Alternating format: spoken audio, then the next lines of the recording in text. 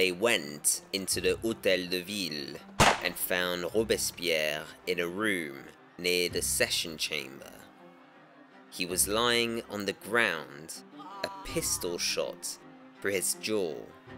They picked him up, and some of the sans-culottes carried him by his feet and his head. There were at least a dozen round him. They tore off his right sleeve and the back of his blue coat. Meanwhile, a gendarme found Couton and fired a pistol into his body. They searched for the rest of the conspirators. Robespierre was taken to the Committee of Public Safety, still carried by the same man in the same way. He hid his face with his right arm. The procession paused briefly at the foot of the main stairs. Inquisitive people joined the crowd. Several of the nearest lifted his arm to look at his face. One said, "He isn't dead, he's still warm." Another, "Isn't that a fine king?" They then laid his head on a box full of mouldy ration bread. He did not move, but he was breathing heavily, and put his right hand on his forehead. Clearly, he was trying to hide his disfigured face. Sometimes his forehead contracted and he frowned. Although Robespierre seemed half conscious, his wounds were clearly causing him great pain.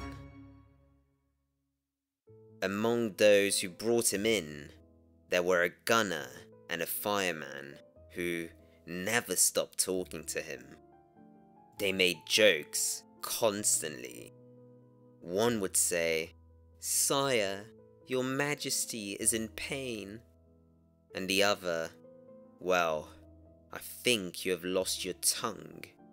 You haven't finished your proposal, and it began so well. Ah, the truth is, you utterly deceived me, you scoundrel." Another citizen said, "I only know of one man who understood the art of tyranny, and that is you, Robespierre." Soon afterwards, Élie Lacoste of the Committee of General Security arrived. They showed him the prisoners, and he said they must be taken to the conciergerie. They are outlaws. They were removed. Next, he spoke to a surgeon and told him to dress Robespierre's wounds and make him fit for punishment. The surgeon said that the lower jaw was broken. He put several wads of linen into his mouth to soak up the blood which filled it. Several times he passed the probe through the hole the ball had made, bringing it out through the mouth. Then he washed his face and put a piece of lint on the wound. On this he placed a bandage which went round the chin. Then he bandaged the upper part of his head. During this operation, everyone offered their comments. When they put the bandage round his head, a man said, "Now they are crowning His Majesty." He must have heard all this, for he still had some strength, and often opened his eyes. When the wound was dressed, they laid him down again, taking care to put the box under his head as a pillow, until, they said, it was time for him to put his head through the little window of the guillotine.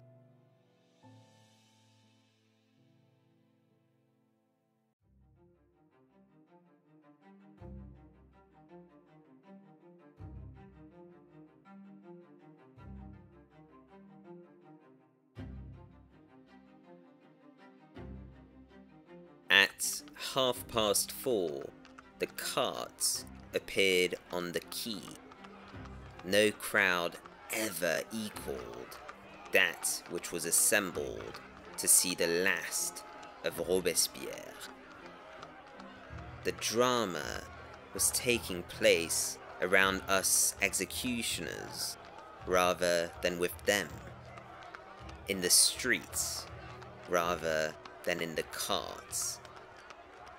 Maximilien Robespierre, seated on some straw which one of the assistants had provided for him, was leaning against the side of the cart in which he was. His face was swollen and livid.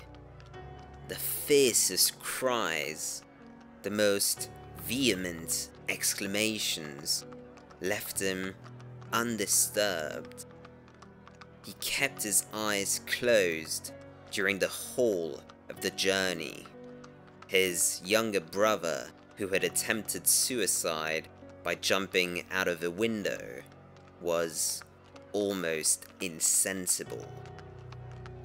Couthon appeared astonished at the rage of the multitude, and in his eyes, which were very soft and intelligent, the utmost surprise could be read.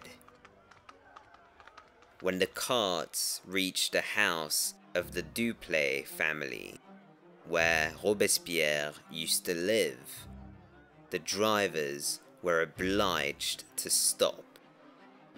Rings were formed around the carts, and the people danced madly and furiously. A child brought a pail of blood from a neighboring butcher's, and the door and walls of Robespierre's abode were smeared with it. The gendarmes joined the people. This disgusting manifestation of feeling on the part of the agents of authority had always been allowed since the Queen's execution, and there was no help for it. Robespierre opened his eyes and closed them again when the cart came to a standstill, but this supreme insult by the gendarme left him as unmoved as before. It was 6:15 when the cortège at last reached the Place de la Révolution. The convicts were removed from the carts. Gobou, ex-substitute of the public prosecutor and member of the Commune, was the first who suffered. Maximilien Robespierre stood leaning against one of the carts, his back turned to the scaffold. His brother was held up by 2 gendarmes, his wounds not allowing him to stand without support. Couthon was in a chair specially provided for him. When Saint-Just's turn came, he embraced the cripple, and in passing before the Robespierres, he pronounced the only word of adieu. His voice betrayed no emotion. Robespierre the elder nodded in answer, turned round, and looked on while his friend was being strapped to the way plank. He went up the steps of the scaffold without any assistance whatever. His demeanor exhibited neither weakness nor assumed bravery. His eye was cold and calm. I told one of my men to take off the linen in which the prisoner's face was wrapped. The man did as he was directed, and uncovered the broken jaw. The pain must have been horrible, for Robespierre uttered a fearful cry.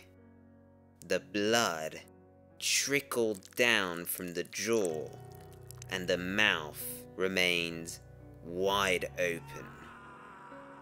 He was immediately strapped down, and less than a minute after, the knife fell.